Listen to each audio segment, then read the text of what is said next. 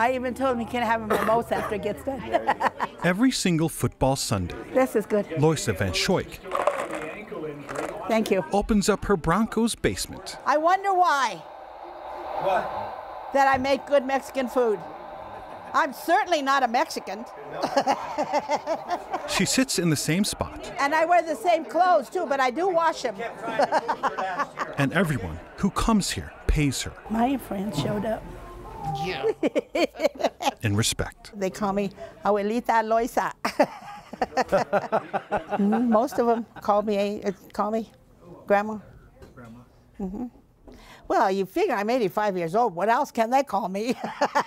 They can call her a fan of the Denver Broncos since 1960. Well, we started to get all this stuff, and the more we got, the more I liked. She has a collection of hundreds of items dating back decades. But everything's been given to me. I haven't bought anything. Nothing? Nothing. Wow. Not a thing. But Loisa says more important than the memorabilia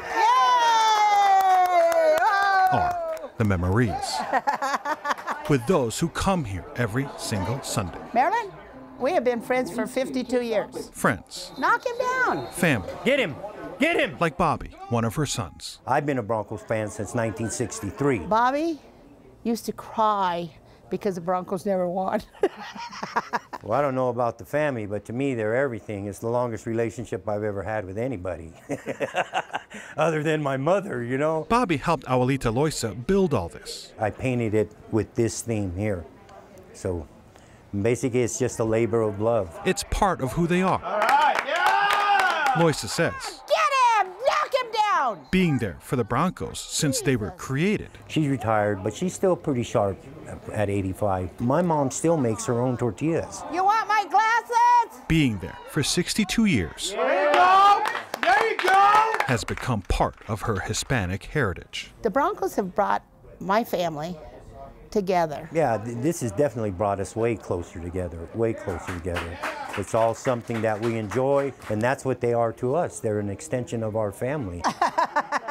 Abuelita Loisa says being there for the Broncos Good stop. also means being there for each other. Say, hey, I have a problem, and they're here for me, which without this we wouldn't have had.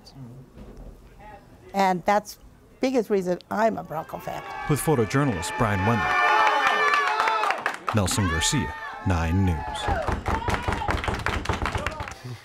I think the Broncos need to send some swag that way. Uh-huh. I mean, Right? come on.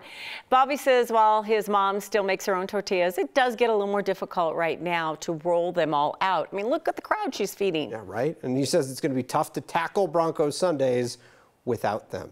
Yeah. I got to tell you, her laugh is absolutely contagious. Isn't it? I don't know how you can't smile every time she laughs. And the way she just says, knock them down. I mean, Do you need my glasses?